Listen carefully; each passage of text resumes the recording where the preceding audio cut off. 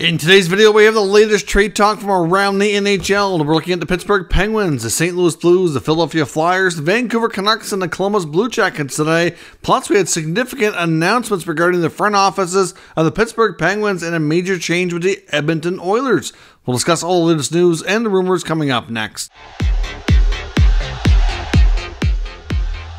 So welcome back to another video here at Top Shelf Hockey. As I mentioned, we have a variety of things to talk about today. But first, we're going to start off with a couple of changes and announcements that came from NHL teams regarding their management and front office teams here today.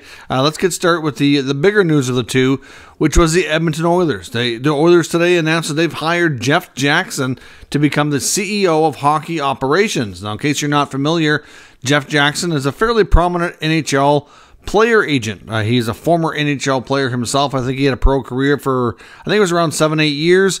He from there worked in practicing law for a little while. Worked with the Maple Leafs and their front office as an assistant GM, as well as the GM for the Marlies for a while, for about 4 years.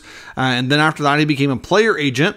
And then from there, he was he started his own agency, which is basically what's become Wasserman Hockey now. So obviously, Wasserman Hockey is one of the bigger agencies around. His most prominent client is Oilers and NHL star player Connor McDavid. So that's the big connection, of course, to the Oilers. So this is a very interesting move. Jackson obviously would leave a pretty lucrative job with being the a player agent for some prominent players.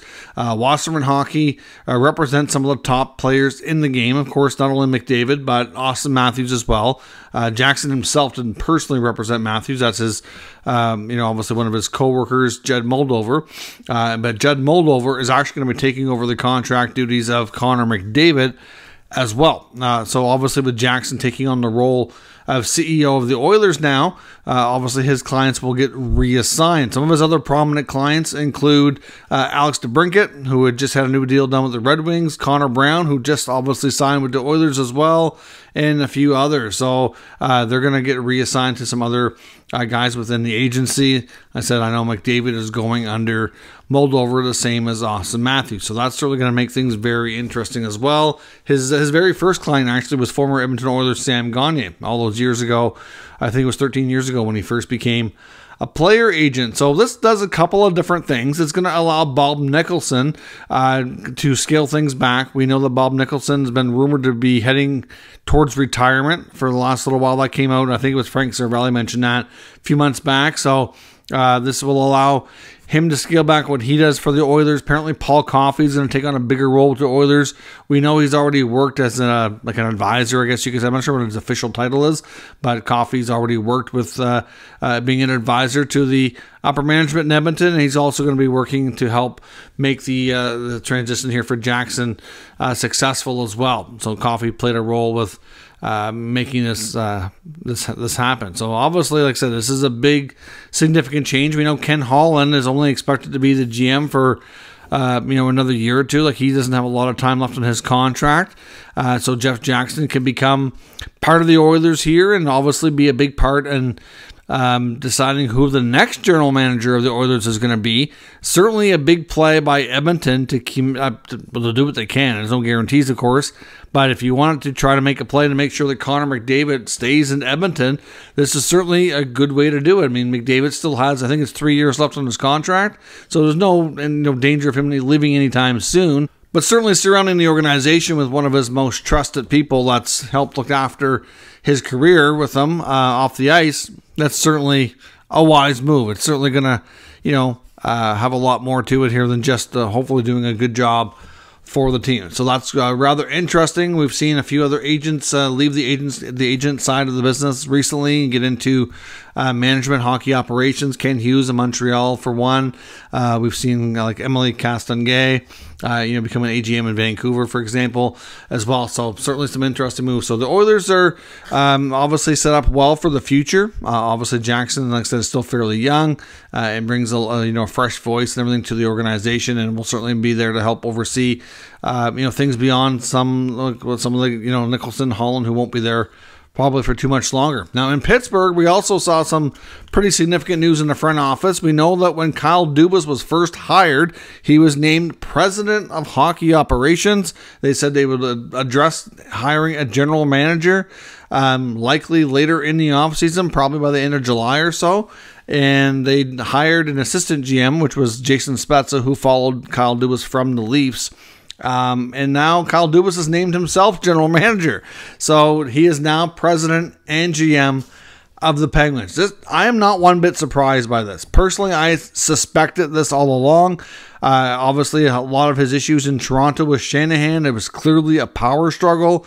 And I kind of thought he wanted full autonomy, which the Leafs were not willing to give him, which was a big part of why his exit took place the way it did. Now, I know a lot of people are really giving him a lot of grief for the comments he made during his final press conference as a member of the Leafs organization, saying that if he's not back as the Leafs GM, that he was going to take some time and he had to talk to his family, weigh the options because the season was hard on them, that whole spiel that he gave. And to be honest, I do think a lot of what he said was a negotiating tactic. And that really shouldn't come as a big surprise. I mean, clearly he wanted the Leafs to want him to stay, and he wanted them to give him what he wanted. That never came to be, and before they could close the deal on negotiating him to stay, because they were getting close to that, Shanahan decided that he couldn't trust them and fired him. So ultimately, and I think it was all over a power struggle. That's at least the way things sure looked there. Anyway, so the fact that he's now GM and president, and obviously taking on two roles, two very, high workload, stressful jobs. The family just moved, so I get all that. But, at the end of the day, I'm not one bit surprised. I think he wanted full control from the get-go. I don't know why he was not able to be named GM right away. I'm not really sure of the strategy behind this. I don't know if there was anything in his Leafs contract that they had to wait, because he was technically on an expiring deal, wasn't going to be a member of the Leafs beyond July 1st anyway. So I don't know if there's anything to do with that or not, but we'll may or may not ever know. He also promoted some people internally. Amanda Kessel and Trevor Daley will be taking on bigger roles within the front office. They've both been promoted to be a special advisor to the president and general manager of hockey operations, which of course is himself. So Dubas, making some changes in Pittsburgh, but nothing significant. They didn't really bring anybody in. He's just doing, finalizing the GM spot and making some internal promotions. Now, onto the trade rumor section of the video. I want to talk first about the Vancouver Canucks. We know that they've been in the rumor mill with some of their players for a long time. Tyler Myers is one of those guys we haven't heard a lot about recently. We haven't talked about him on the channel here in a while. Hasn't had a lot of updates. Earlier in the offseason, they were speculated that they had a deal in their back pocket, supposedly, to send him to the San Jose Sharks in exchange for Kevin LeBanc, but that deal was on hold. Basically, I think it was a verbal agreement, but a couple of things held things up. For one, Tyler Myers has a signing bonus that's due in September. It's an odd time, and it's probably to prevent an off-season trade, which you can understand. And once that's paid, a trade is much more likely, because they could have him for $1 million salary. So as much as Myers may not live up to a $6 million cap hit, when the $5 million bonus is paid and they only have $1 million for the rest of the year, from a strict dollars perspective, that's actually pretty good value. I think he can play well enough to give you what $1 million player gives you. So at the end of the day, a lot of people thought that trade could go through, maybe run time in training camp or something like that once that's paid. Well, the other thing that's holding things up on that front too is the fact that the Sharks are on Erik Karlsson. If they don't trade Karlsson, they probably don't need a right shot defenseman. If they do trade Karlsson, there's a possibility they get another defenseman back, and they don't need Myers in that respect. So it's complicated matters with the Karlsson saga dragging on as long as it has. But ultimately, there's a new team entering the mix, and that's Columbus, apparently. Columbus apparently has expressed interest in Myers. Same sort of scenario where they would prefer that bonus to be paid. Looking at the blue line, they've made some other changes already. Bringing in Damon Severson, Ivan Provorov, but they still have some spots, especially in that third pair, that I think they would see Myers as an upgrade. For example, Peak is a player that may not stick around if they bring in Myers. He could go the other way or maybe go somewhere else in another deal. I don't think they were super pleased with his results last year, and they might see that as an upgrade. At least that's the speculation right now, that they see Myers as being the better defender. Obviously, a huge guy. If he can play physical, would certainly go a long way. But at the same time, he could be a short-term fix there to kind of help things along. Maybe he extends there. I mean, obviously they have some other defenders that they've brought in recently as well. But there's, as much as they've kind of already revamped their blue line, they still have some question marks in that 5, 6, 7 spots, and they might be willing to take him on. Now, of course, to do that though, they may want to shed a contract too. So it's difficult to say exactly what Vancouver would take back in the deal, but at least they might have options now. Of course, the Myers to San Jose deal is not necessarily a dead deal. I'm not saying it's not happening. I think in some respects, I think it's probably the preferred method for Vancouver, because I think they do like the idea of seeing if LeBanc would work and kind of rejuvenate his career there, because he does have some talent. So I think they like that deal.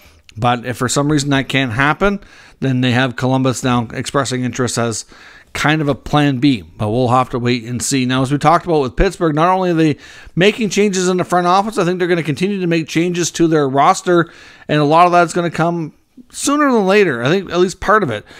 With the signing of Drew O'Connor yesterday, as we talked about on yesterday's video, that unlocks a new buyout window for the Pittsburgh Penguins.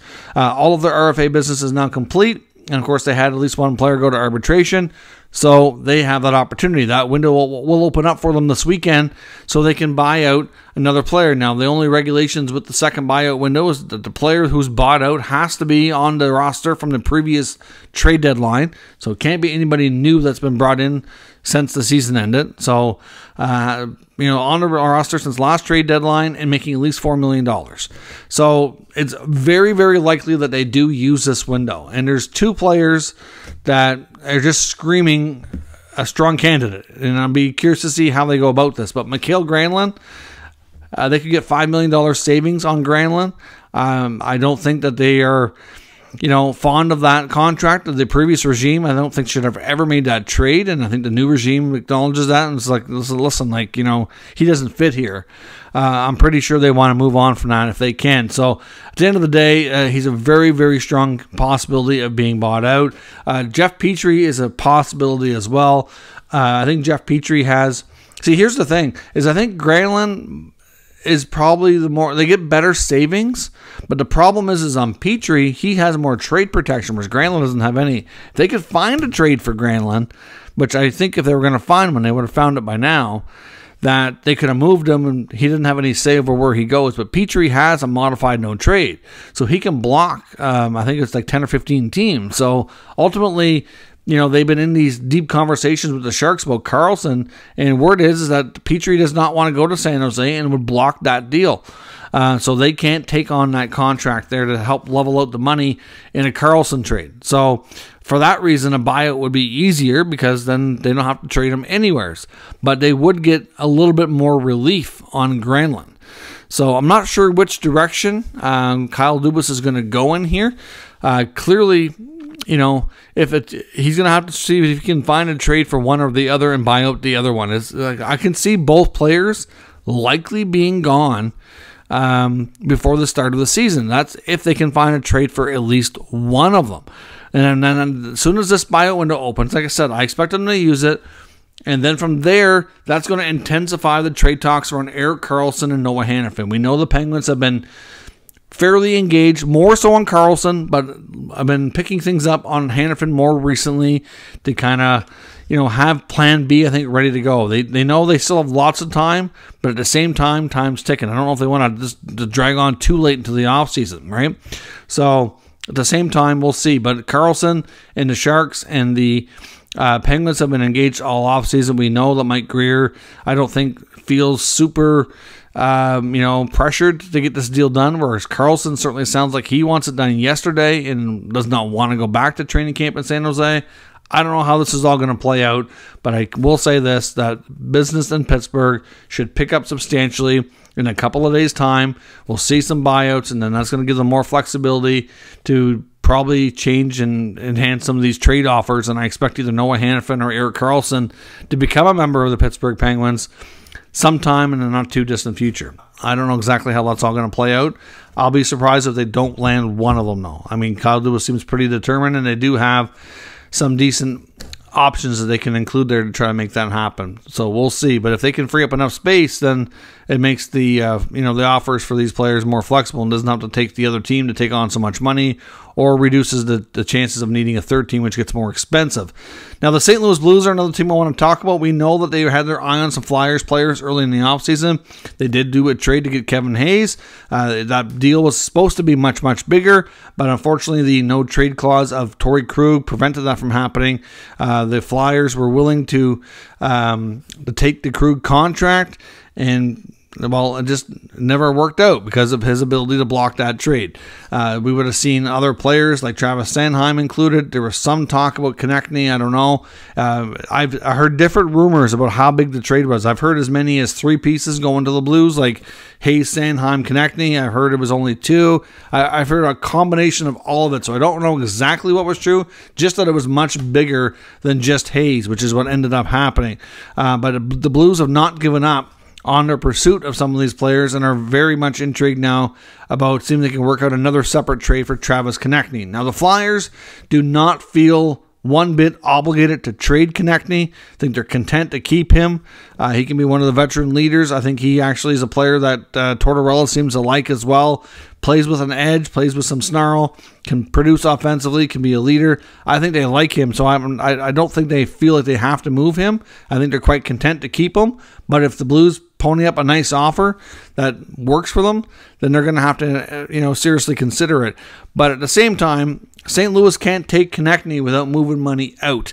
And the problem here is I think the Flyers would prefer a defenseman back. I think the Blues would prefer to shed a defenseman to get anybody like that on their roster. And the problem is Doug Armstrong has given all these guys too much protection of trades in their contracts. They all have either a full no trade, full no move, or a modified no trade. We're talking either Justin Falk, Torrey Krug, Nick Leddy, Colton Parayko. They've all got it. So who are you going to move? Good luck. The Flyers are willing to take and dance here and do some of these bigger deals, but they can't do it if the teams and players involved have protection and won't go. It's just that simple. But Konechny is certainly a player I suspected I don't know that we're gonna see a Konechny trade. I'd be surprised if the Blues give him a deal they can't refuse and pull the trigger. I think he would be a fantastic St. Louis Blue, though. I would agree with that. I really do. I think he could be a real solid top 6 addition there in St. Louis. But I don't know. I mean, St. Louis has done a good job at accumulating some good young players in the last couple of drafts. And I don't think they're willing to part with too much of it, but would they trade maybe a future first-round pick and at least one of their decent prospects for him? I'm sure they probably would, which is certainly going to perk Philly's interest. So we'll see if anything comes together or not. Of course, no news yet on the Team Canada World Junior 2018 investigation. As we heard yesterday, there's as many as 5 players possibly facing significant suspensions. At least that's the speculation from some reputable sources. A lot of people have their theories on who the players are. I don't want to give out any names. I've had lots of conversations on and off the record with different people, and I have my own theories, but I'm not going to say on camera just because I don't want to. I don't want any players' reputations impacted in case the information is not accurate. Until it's announced, I can't say with certainty that I really know, but I do have some theories based on what I've heard through the grapevine. But I suspect, and this is just my theory, I have a pretty good suspicion that we're going to get that news sometime over this coming weekend. I can see the NHL making an announcement over, a less busy news cycle and hoping it doesn't get as much of attention because it's not going to be, good for the NHL to have any of these players facing severe consequences both legally and professionally. Either way, good chance I think that we'll have a pretty newsworthy weekend, but again, that's not guaranteed. That's just my opinion. We'll see what happens from there. If you're new to the channel, make sure you subscribe and stick around. We'll keep you up to date with all the news, rumors, and analysis of all 32 NHL teams. Thanks for watching, and I'll catch you next time.